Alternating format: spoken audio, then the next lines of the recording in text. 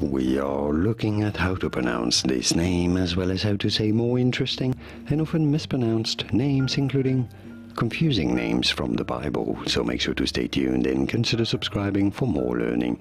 So he was an Italian philosopher, theologian, cardinal and the master of the order of preachers.